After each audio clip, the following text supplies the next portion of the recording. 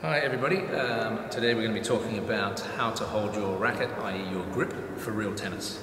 We're going to just focus today on the forehand and backhand grips.